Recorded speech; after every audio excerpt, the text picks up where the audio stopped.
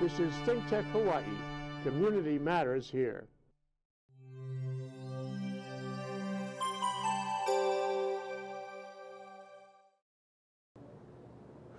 Aloha and good afternoon, and welcome to another edition of Condo Insider, Hawaii's show about association living. Whether you're a board member or an owner or just an interested person, we hope you find a lot of value in watching our educational series about how to make your experience living in an association worthwhile, positive, and create value for your association. I do want to remind everybody that this Saturday, September 16th, from 9 to 12, the mayor is sponsoring, or I should say council members Ozawa, Kobayashi, and Fukunaga are sponsoring a special seminar on fire safety issues as a result of the recent fire at the Marco Polo. And there's going to be a vibrant discussion regarding the risks, the potential costs, what the issues are, and looking for a lot of public input. So if you feel compelled, please join us on September 16th at 9 a.m. You can find the address out on the website. And also, if you're an interested owner, you should feel free to call our hotline, 808-374-2014, if you have any questions. But you know, we've had a lot of construction in Kaka'ako. And you know, there's been a lot of construction for decades here in Hawaii, and often we hear about construction defect litigation. In fact, I've had several phone calls recently from attorneys talking about new issues with regarding to construction litigation and some of the things that are kind of surfacing. And so I thought it might be helpful to bring in a real expert on this, a good friend of mine, Francis Lynch from Lynch Hopper. Welcome to the show. Hey, Richard. How are you? Good. Why don't you tell us a little about, I know you're a lawyer, which means you'll drive me to drink at the best. It's a short drive, though. You know. So tell me a little about yourself and where you live and your firm. Way too many lawyers. My name is Francis Lynch. I'm an attorney. I've been an attorney for, well, it seems like forever, over 25 years. We have an office in Las Vegas. We have an office in Oahu, probably the last 6 or 7 years, and we just opened up an office in Maui, where I live, which makes the commute so much easier for me. Our firm is primarily I've got 2 partners, and our firm is small, but we've dedicated ourselves to consumer protection issues.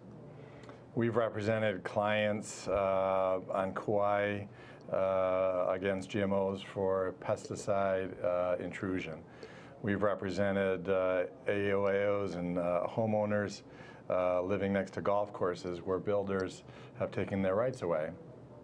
We represented lots of homeowners in Ewa Basin against a builder who promised to build a marina and didn't. So we do these kinds of litigation. We like to call ourselves resolution experts, construction resolution, as opposed to litigators, although we litigate if we have to. But it is in everybody's best interest to try to solve problems as opposed to have to go to court and get somebody else on a jury to solve them for you. Well, I know we all know there's laws. I mean, federal laws, state laws, laws related to construction. Believe it or not, my wife has her own set of laws. And the penalties for violating those are much greater than you'll find from any judge in the state of Hawaii, but you may have experienced that. There's no death penalty from the judges, right? So anyway, I'm not so sure that torture is even greater than the death penalty. But either way, kind of refresh everybody's memory with the construction laws as far as the defect side of it are, as far as, you know, what, you know, statute of limitations, what that is, and kind of how that works out.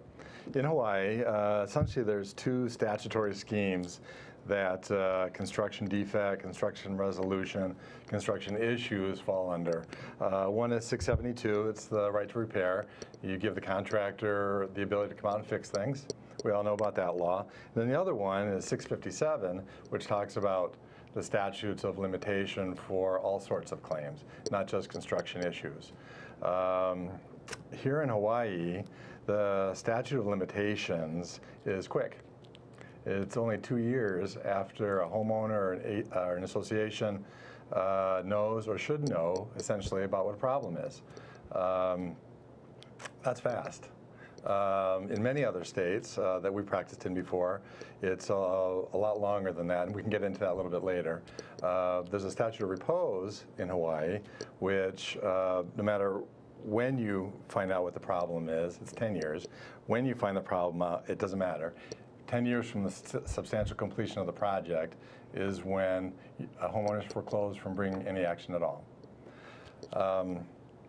You want me to go? I can talk about it a little more in depth. So what you're saying is that for construction defects today, that if in fact you discover the problem, you have 2 years to do something, otherwise you'll be barred from pursuing the claim because you had knowledge and you did nothing about it.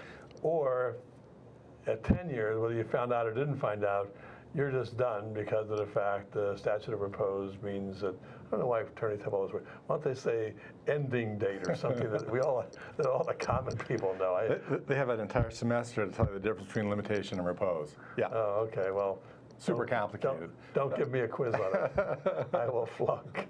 You know. But the reality is, so basically, it seems like that's a time of the essence thing for a board. I mean, if you're a newly elected board of directors in an association and you start to experience problems, it's a serious thing that they should take a look at this. You should, and there's different points of opportunity to take a look at things. You know, the first thing I tell my clients, even before they're clients, they'll call me and say, you know, we think we have some of these issues. Help us, walk us through it a little bit, even before they hire us. The first thing I tell everybody is just take a deep breath.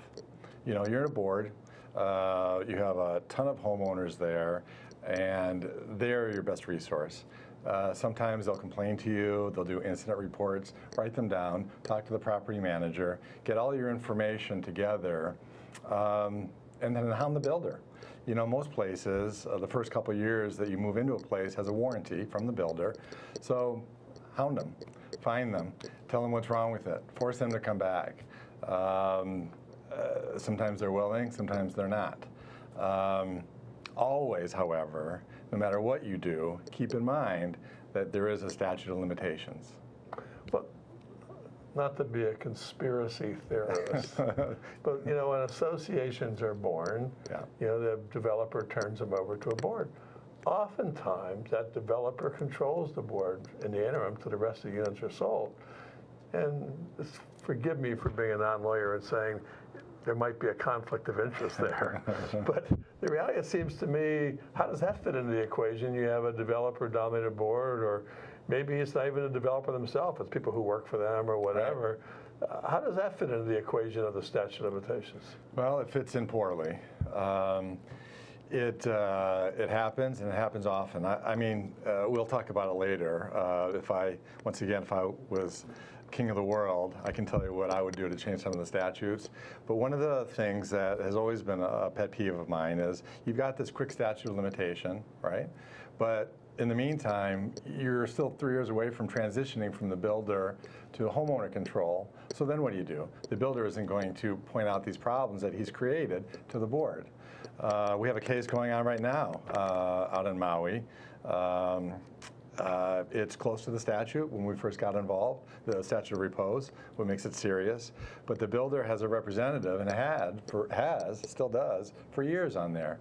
And every time the board tried to say, we need to fix this, we need to take care of this, we need to call this builder, he'd obfuscate. For you laymen, it means he'd confuse things. He was never helpful. He's still not helpful. They had to actually have a resolution amongst those board members that when we talked about the litigation, that he wasn't going to be involved in any of this. So it is a problem. It's a big problem. And in our opinion, if you've got a builder representative or the builder, you haven't even transitioned out, the statute of limitations should not even begin running.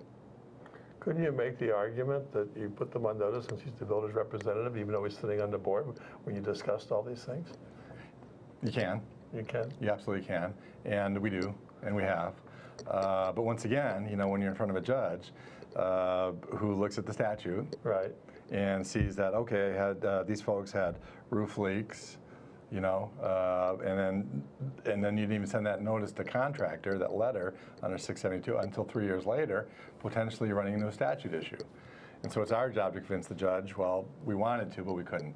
And probably the best thing is for the board to take action earlier and avoid all the argument in the first place. They're going to spend legal fees to argue this statute of limitations issue that where if they had taken necessary action earlier, they could have avoided that particular argument or that particular challenge in this particular suit. Well, I mean, it's a fine line. I mean, we are homeowners, if we're fortunate, or lived in AOAOs, associations. I mean, I've been doing this a long time. I have never had a homeowner call me after they first found out about a roof leak, or their plumbing broke, or they got cracks. The last person in the world they want to call is a lawyer, and I don't want them to call me. I want them to call the contractor. I want them to call their cousin who used to be a plumber. Try to get it fixed. Do everything you can before you find a lawyer. In the meantime, you've got this quick statute, which therein lies the problem. Well, you may not know this, but I have special powers. And so I'm going to anoint you king of the world and have you tell me what's wrong with the statutes and what should be fixed. Because you said if you were king of the world, you'd make changes. So I'm going to temporarily anoint you king of the world. We'll deal with North Korea and the rest of the things shortly. But right now, let's deal with construction defect litigation. Small problems first. Well, the statute of limitations, like I said, is quick. And there are so many different kinds of construction problems that associations and homeowners experience that you just can't put them all into one bundle of 2 years or you're out. There's patent construction defects, stuff that you can see, cracks, leaks. There's latent construction defects. Me and my firm spent the last 15 years going over the country arguing plumbing cases. The plumbing didn't break in the walls until years after a local statute ran. But unless you're Superman and can see through the wall, you wouldn't know that it's broken. It's got a small leak in there, but it's causing havoc, right? So I would change that. I would move the statute of limitations, pick a number. I would change it maybe 6 years for patent and 8 years for latent, and that doesn't even, then there's some builders who've done all this on purpose, to save money and nefariously, right? I would give it 10 years. You find that out during litigation. It should be longer than that. It should be way longer than 2 years. So that's one thing. Mediation, we talked about a minute ago. I love mediations. That's part of the statute here. You send a notice to contractor, get him a chance to come back and fix. He does or he doesn't. Then before you can file your litigation, before you file your complaint, you have to mediate. Which is a great idea. Does it work? At that stage, most of the time it doesn't. The mediations, well, the statute is stacked up against homeowners from beginning to end, including mediation. Everybody wants to mediate. Nobody wants to litigate. I get all that. I don't want to. But the statutes are stacked up against homeowners because what they have to do is to get to a mediation, got to hire a bunch of experts, find out what's wrong, cost tons of money, hire an attorney who nobody wants to see. Our firm works on a contingency. Most firms don't. So you have to pay attorneys. That takes months to do all that, the investigation. You go to the mediation, and then you sit down with the builder who doesn't even have to bring his insurance carrier, who is driving the bus and all this stuff, at the mediation, and very seldom, almost never, do things get solved at that first mediation. Well, share with me, or I understand, but for our viewing audience, the difference between contingency, what I'm going to call fee-based type program, and then after, we want to do that in about a minute because we're going to take a short break. Okay. So give me a brief answer on that. Sure. Contingency is what our firm has always done ever since I've been a lawyer, a baby lawyer. We work for an association or a homeowner or a group of neighbors, and we only charge them a percentage, a fee, at the conclusion of the case if you're successful. If you're not successful, then they don't have to pay us anything. Fee-based is fee-based. Most lawyers work by the hour. Right. Early on, I worked for an insurance defense firm, had to charge hourly, and I hated that. So I promised myself I would never do that again the rest of my life. So we charge a percentage, and hopefully at the end of the case it works out. Well, we can come back to that. I have a question on that, but we're going to take a short break. But since you asked me, you said pick a number for the statute of limitations, hey, I'm a homeowner guy. Yeah. I'm voting for 100 years. So that's where I'm at. But anyway, we're going to take a short break with Francis Lynch of Lynch Hopper on construction litigation issues, and we'll be right back in 1 minute. Aloha. This is ThinkTech Hawaii, raising public awareness. Living in this crazy world, so caught up in the confusion, nothing is making sense for me and you. Maybe we can find a way, there's got to be solution, how to make a brighter day. What do we do? We've got to give a little love, have a little hope, make this world a little better, try a little more, harder than before. Guys, don't forget to check me out right here, the Prince of Investing. I'm your host, Prince Dykes. Each and every Tuesdays at 11 a.m. Hawaii time. I'm going to be right here. Stop by here from some of the best investment minds across the globe.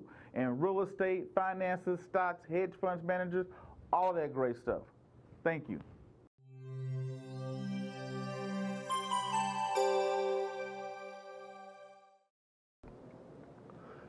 Welcome back to Condo Insider. We're having an exhilarating conversation with Francis Lynch, who's an attorney. You know, one thing I love attorneys, they drive me to drink. Short drive, but they drive me to drink.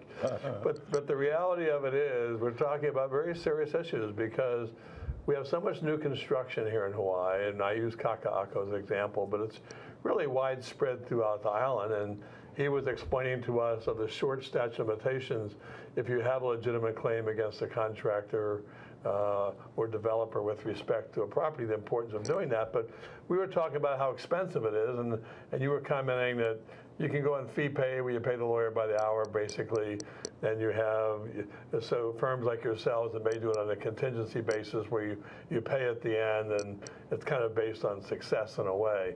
Well, how about the costs and expenses in between? You know, because even if you're on a contingency, you'd have to pay for experts like me, who's very expensive. Yeah, you know, I've seen your bills. They are expensive.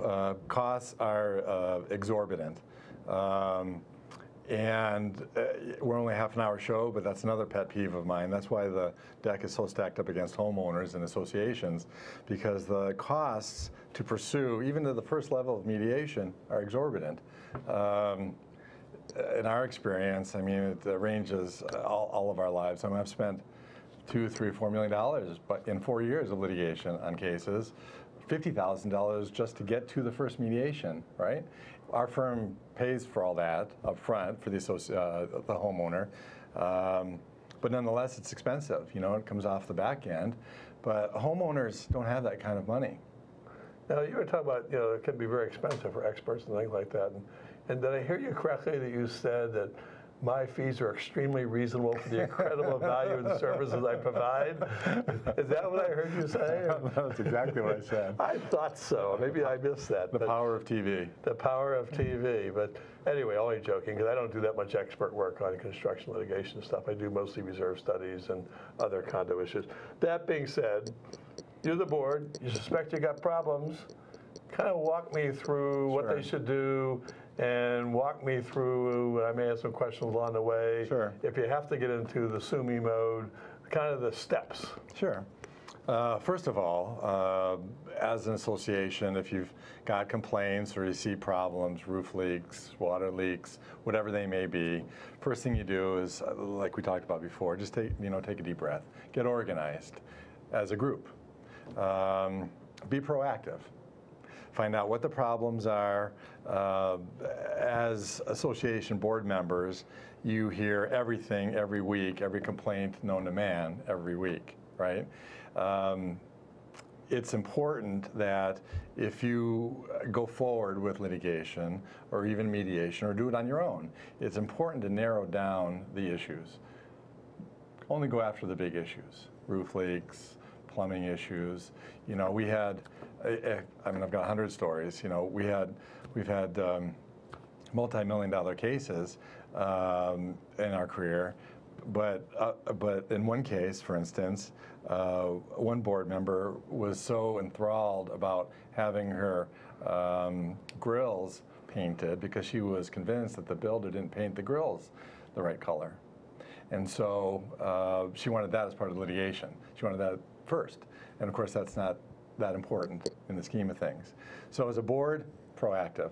Once you get to the point that you've talked to the builder, he's not doing anything, he's shining you on, he's still on the board, he's got a representative there, you've made the tough decision to find a lawyer. Once you've done that, then the real fun starts. Yeah, isn't there another issue as an example? And of course, I know nothing about anything. But imagine this, you have an association, they have some cracking. And so the contractor comes out and says, oh, I'll caulk that and cover it up for you. But then the board, and sometimes they're asked to sign some kind of settlement agreement or some kind of agreement that they accept that as a fix. That's right. And they don't look to see if maybe that's a structural crack that's going to come back again. Cosmetically, they could have covered it up for the short term. Aren't there hidden issues like that they have to consider and be really careful of? That because once they sign agreements and kind of go through this statutory issue of limitations, they could leave themselves very exposed if they didn't do their due diligence. That's right, and I've seen that too. If I had a nickel for every pound of caulk that contractors come out to fix cracks, I'd almost be as rich as you. That's what they do. They come out and they Band-Aid. And they come out and force you to sign something. I'm not going to Band-Aid it unless you absolve me of all problems, right? That is a red flag. First of all, don't sign anything if that were to be the case. But at the end of the day, not only is there expertise a lawyer can bring towards this process, but the experts that you've hired are vitally important. But if I understand your firm, what they do, and what we were talking earlier off camera before today, was that the boards who think they have problems, they can call your firm and you'll get an expert and you'll come evaluate it for them, so you can really narrow the box. So they know whether by having an independent expert, they pretty much have done their business judgment requirement as a board, right? That's right. And in the meantime, it's not somebody else saying, well, I don't think it's that big a deal, or I don't want to spend the money. You know, that your firm will actually do some forensic work for them when there's issues are defined to help them through that process. We do, and there's 2 points that are real important. Number one, you've been given a warranty, and so we recommend that evaluation prior to the expiration of the warranty period, number one. Number two, prior to the expiration of the transition period before the builder leaves. We think it's important to bring out our experts. We do it for free to give an evaluation, not only to see if there's systemic problems that are behind walls or you may not know about, but it helps with your reserve analysis as well. You know what in 10 or 15 years may end up by breaking down the road. This product here is good now, but we know that history tells us we know that product, but in 15 years that's going to break. So you need to put more money into reserves just for that product, because we've seen it. And so it's important to do that kind of evaluation, at least at those 2 places. Well, so now you're aboard and they've hired a firm to come out, either an expert or an engineer or a law firm, and they have problems. Kind of walk me through the very simple, basic steps. What happens from then forward? Sure. Real quickly, here in Hawaii, as in many states, there's a notice to contractor. You have the experts put an evaluation together. You send a letter to the contractor, give him an opportunity to come back and fix things. They may come back and fix some things, like in one case we're doing now, but they haven't fixed the major things, which unfortunately is typical. And then at that point, when everything is not fixed to your satisfaction, to the expert's satisfaction, then you enter into the mediation, and we've talked a lot about that. Go there in good faith. If the mediation is unsuccessful, then you can sue here in Hawaii under the statute. Once you sue, things happen pretty rapidly. You've already prepared your expert report, essentially. You serve the complaint. You know what the problems are. You start gathering all the documents. We had 5 million documents that we gathered in a case that we worked on for 5 years. That's important. obviously. Once you gather the documents, that gives you some more questions to inquire about. Depositions begin. You've been through that process. That's super fun to go through. I'm sure you know that. After the depositions, you get a trial date. And then just because you start your litigation process doesn't mean that mediation stop. And a lot of homeowners associations think that. The mediation is required by statute prior to litigation, but once you start the litigation, that's when the real mediations, the successful mediations occur. Yeah, my experience is the preliminary litigation mandated by statutes before any discovery's been done and any real work's been done. So it's very hard to resolve until you get into the seriousness of having a lawsuit filed and you look for more whether it be mediation or arbitration, more formal ways to deal with this issue. So I know there's no standardization, not one size fits all, but if you had a sue and you started that process, from beginning to end, are you talking about 6 months, a year, 2 years? Yeah, lifetime? I wish I had a good answer. That's the first question everybody asks me. Sometimes, very often, they last 3, 4, 5 years. Very often. And does it cost more than $20 to do this? Yeah, it does, unfortunately. It does cost more than $20. It's expensive. It's uncomfortable. I'm one of the few lawyers out there that probably convinces more clients not to go forward with the process than go forward. But once you've, and a board or homeowners made that decision that there's absolutely no other way to resolve this from your builder, unfortunately, there is that process that we can help them with.